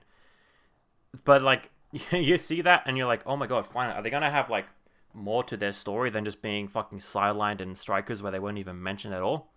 Here, no. It happens like in November, like during the main game. And once the whole thing's done, spoilers, they lose their memory. So basically this never happened. And it's like, god fucking damn it. Have something happen with these characters, please. I really liked them. More so Akechi again. Akechi's my favorite Persona 5 character. Have these guys do more, please. Have them being in a sequel or something like that.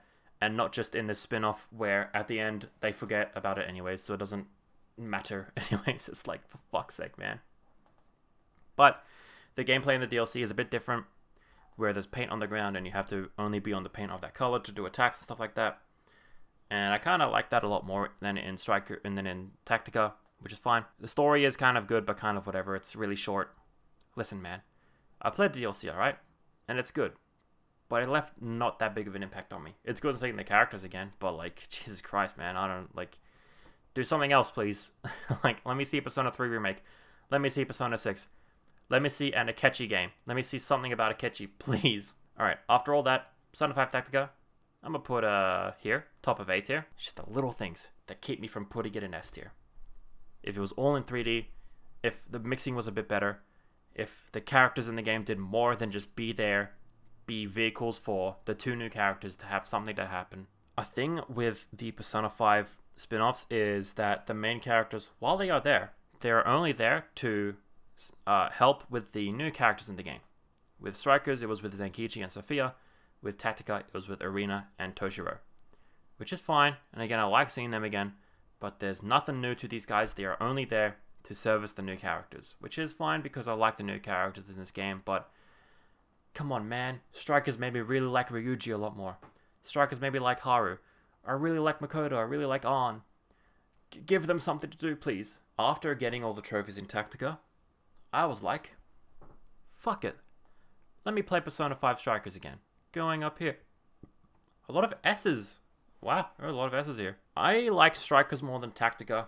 The gameplay in this game I like more than Tactica. Again, a Koei Tecmo game, so it can be a real hit or miss. This time, big hit.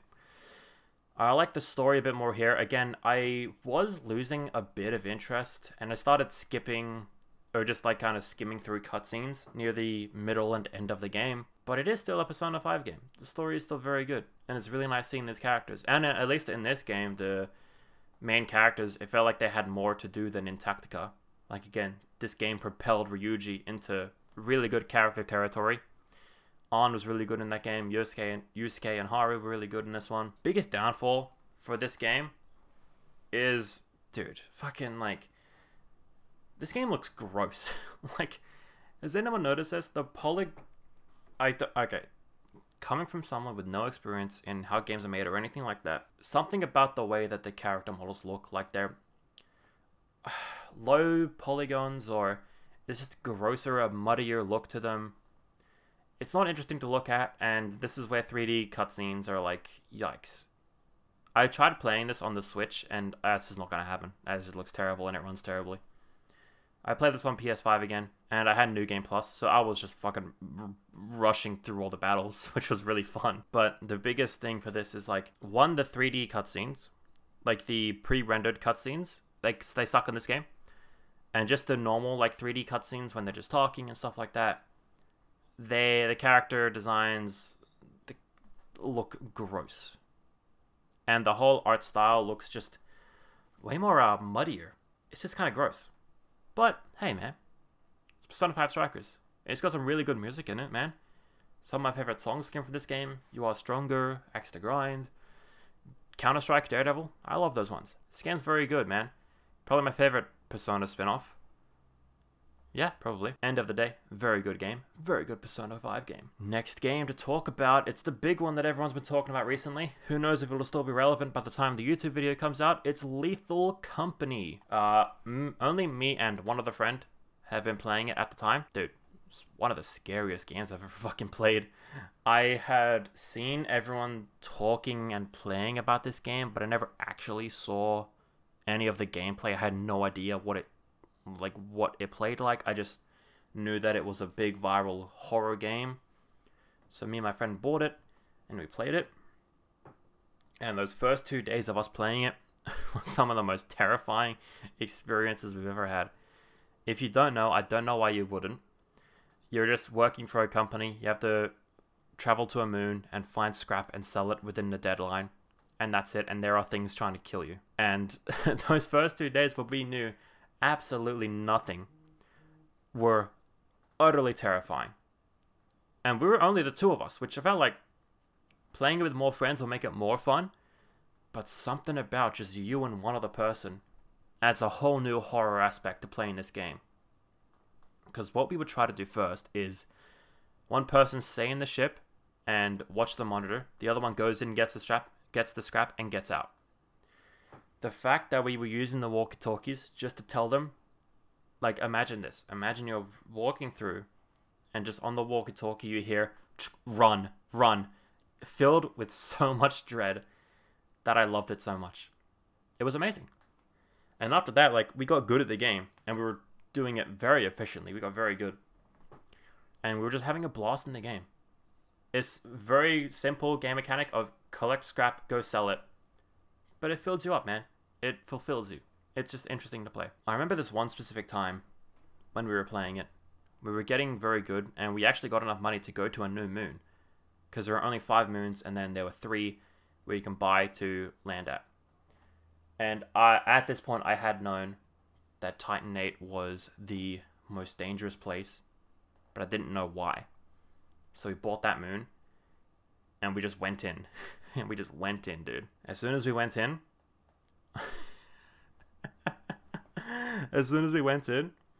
my friend, he's like, do you hear that laughing? And I was like, what? No. And he starts, like, screaming. It's like, dude, do you not see behind it? There's a girl right there. And I was like, dude, there's actually nothing here. It was the fucking enemy of the little girl who only one person can see or hear.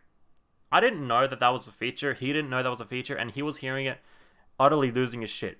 Because he would see the girl, his vision would start to go, his hearing would start to go.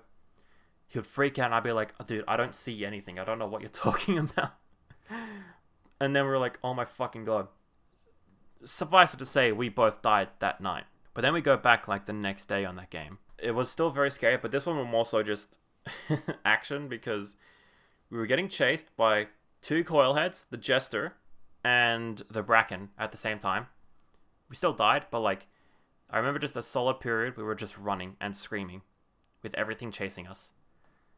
And like, dude, oh my god. This game has supplied me with some of the most horrifying experiences I've ever had, and I love this game so much. What I don't like about this one is just how unfair it can be. The sentry guns, they're the turrets mainly, I really don't like, because they've just got infinite ammo and it really ruins your progress. And that, like, this one I've got a problem with, but it's, like, I entirely understand why. It's just that there's not a lot of content to it. Like, we will still play it because we can just have fun collecting scrap and trying to deal with enemies, because we actually try to fight back against them sometimes. and that could be quite fun. At time of streaming this, there's only been one update that has added one new enemy, which we haven't actually seen yet. We haven't actually seen that soldier guy. I know that there are tons of mods being made for it, and that's really awesome to see. And I know that only like one person has made this game. There's only one guy who works in this game, so I entirely understand why. But there's just I just wish there was like a steady flow of updates that added more content and more to make this game stay in the atmosphere for so much longer. Because I have a feeling that like this game could be forgotten about pretty soon. I'm worried that it will be, and I don't want it to, because again, like, it is a viral game. It is a very good viral game. Alright, I'm gonna put it above Spider-Man 2. This one, I only know about because, again, I watched Snapcube's tier list video for 2021 games. It's a game called Before Your Eyes. It's a story-driven game that is controlled by you blinking into a webcam. Dude, you have no idea how immersive that makes the game feel, where if you blink and time just passes, and you don't know how much time will actually pass, you blink to actually remember seeing things, like blink on a prompt and it will bring up something up. That's great to see. I love this. It's so short, and I don't want to play it again because I don't think there's much else to look at. I only spent 100 minutes in it and I beat the game, which is good, and this is the best way to play it. Definitely play it with the webcam. Playing it with like a mouse button is like, dude, you will not enjoy it as much. So I hope they make like more games in this vein, or I don't like how short it was, but what are you gonna do? You make another game like this, it's not gonna hit the same. You make this game longer than it is, your eyes are gonna hurt because you're trying to keep them open for so long. You make this a movie, I really like the story in this game, but the having to blink your eyes really adds so much to your immersive stuff, because light flashing before your eyes, like that's the whole point. So I love it. It's just really short, alright? I'll put it right there. Yeah, right there, in A tier. Power Wash Simulator. I've heard about this game, I've seen it. It was free on PS Plus, so I bought it. Well, I got it. I played it with my friends. I think I'm the biggest fan of this game out of my friend group. Really satisfying game to play. And I have gone and played by myself a couple of times. It's just pretty relaxing. I'll probably play it after the stream, just to wind down or something like that. It's really fun to play, man. It's a really good experience. Power Wash Simulator. Like, do you want me to explain anymore? It's a simulator. Imagine this. You get a power washer and you clean stuff. And that's it. And it's really fun. And the controls, I think I should play this game on PC, because I'm playing on a PS5, and the motion controls, they feel pretty good. But at some points, it glitches out a lot, man. It'll just start like drifting or gliding at some points, and that's kind of annoying. But you try to play with joystick, and it's just not the same. So motion controls is the way to play it, or with a mouse and keyboard. I would like to try this on PC, but man, I already have it on PS5. I have it digitally, and I bought it physically. It's down there because it was for like 23 bucks on Amazon. So I got it physically. It's pretty cool. Power Wash is going to be right there. Final two games. First one is the finals. I've played about 30 minutes of it. It's got some good promise to it. It is a Ubisoft game though, so I have no faith in it. And like, I don't know how much more we'd play. I honestly, I haven't played enough to really form that big of an opinion on it. It's got some good gameplay loop, while still being kind of bland. IMO. I'll have to play more to get a more thoughtful experience on this one, but I will put it right. Yeah, that makes sense. Bottom of C. Okay. The final game that I am still currently playing is The Last of Us Part 1. I have already played this game on PS4, and I have beaten it. I have played the full story. This is the remake that came out on PS5, and I'm not the only one to say this. What a fucking pointless remake that they made. Like, this already looks like a very good game for the PS3, and then they remastered it, they touched it up a bit for the PS4, and it looks great. And they make a PS5 remake. Why?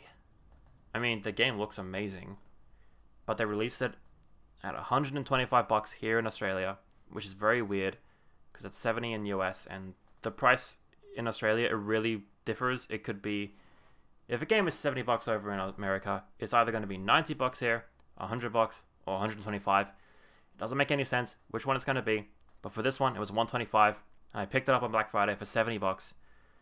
So I thought, fuck it, I'll just play it, get my money's worth out of it. It's fucking pointless, alright? It is still The Last of Us, and this is probably the definitive version of this game. Granted, there's no multiplayer anymore, but like I didn't really care about the multiplayer on Last of Us 1, so whatever. What do I think of Last of Us like in general? I really enjoyed it when I played it, but nothing really stuck with me. Like I get Joel and Ellie's big thing of like, it's a really good relationship to see unfold. But, you know, I'm more of a Persona guy myself. Right now I'll put it in A tier. Yeah, right in there. Very good game, very pointless remake, but it is still a remake of one of the greatest games of the PS3 era. So, you know, I'll take it. Maybe not at 125 bucks, but I'll fucking take it. So with that, all of the games are on the board. Would I change any of these rankings before I do my final thing? I'll move Fates up from Attack on Titan 2. I'll actually move this down to there. Yeah, I'll move it down there. S tier is looking... I'll move that up there, actually. Alright, let's see. I'll move it up to the top. It's still my favorite game of all time, alright? Persona 4 Golden is my favorite game of all time. This is my final ranking. Well, I say final. There is one last thing I have to do. I have to rate the best game, and I have to rate the worst game. Now, as is the same with last year's tier list, I already know what is the worst game of 2023. It's DayZ. I fucking hate DayZ. That's it, man. Game fucking sucks. I had so much fun in it when I was with my friends, but the lead up to get to your friends is absolutely not worth it. It is some of the worst gameplay, worst game design, worst game choice I've ever seen. And the game, I believe it isn't supported by the devs. Like, they will just do barely any support for it. The game feels so glitchy, feels so empty and so open that I do not enjoy my time with it. I'll play it again with my friends at some point. But what is my best game of 2023? So I mentioned here, right now, Persona 4 Golden is the top of the list because it is my favorite game of all time. But I wouldn't put it in best game of 2023 because it's only on this list because it's a re-release, right? It'll feel weird to have a re-release of my favorite game be best game. Feels like a bit of cheating, so I won't do that. We've got a lot of nominees up here, man. I feel like this year was a very good year for games coming out in this year, but also just the stuff that I played. I really enjoyed what I played. Let's go down from bottom to top and just kind of have a little bit of a talk on it. I did that last year again, so let's do it this year. Attack on Titan 2 can have some of the most fun you can ever play in a video game. And I mean, I love the source material. Donkey Kong Country Tropical Freeze is one of the best made 2D platformers out there. It is still a 2D platformer though, and I really don't like those, so it's down here for me. Won't be ranking best game. Mario Kart 8 Deluxe, I only included because I played the DLC tracks. The DLC tracks would not make this game Game of the Year, so it is not here. Persona 5 Strikers is a very well made, well told out game that looks a bit like piss, so it's fine. Fire Emblem Fates, it's got some great characters, some great gameplay, and my favorite story in the Fire Emblem universe.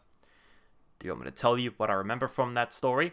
No, because I don't remember anything about it. Gravity Rush is just one of the most like perfect compact games out there. But sadly, I would not make it Game of the Year. Nothing stands out too much to me compared to the ones that I will talk about in a second here. But still, like, Gravity Rush is such a sweet little game. Play it, please. Pikmin 3 Deluxe is the definitive way to play Pikmin 3. The controls can feel a bit weird at some points, but dude, it's fucking Pikmin. Just play Pikmin 3. Metroid Zero Mission. I mean, you can tell why they made an entire subgenre of games just based off this and, well, Castlevania because of Metroidvania. But you can see why, right? It's an amazing, tightly knit, well-crafted game that everyone should play, and it's only like 5 hours long. It's really compact, and you can get multiple playthroughs out of it that I should do multiple playthroughs over one day. Pikmin 1 is the perfect way to start a series, IMO. Again, pretty short game, but they just make it compact and then make it work really well. The story, the gameplay, the atmosphere, the characters, the story, all of this stuff, top notch, man. And the Switch re-release is probably the best we're going to get, okay? Resident Evil 4, one of the best looking, most horrifying games, most well-played games, the best definitive edition, and the best way to play Resident Evil 4. I should finish it one day. Legend of Zelda, Tears of the Kingdom, most open, most free, most beloved game of all time, to me. Such a spectacle, alright? they spent so much time making this game, and it felt so worth it. They spent more time making this game than Breath of the Wild, apparently, and you can see why, because it's the definitive open world game to me, alright? You can do whatever you want, however you want, and they perfected that. Pikmin 4 is best game. Alright, I'm just going to skip it, alright?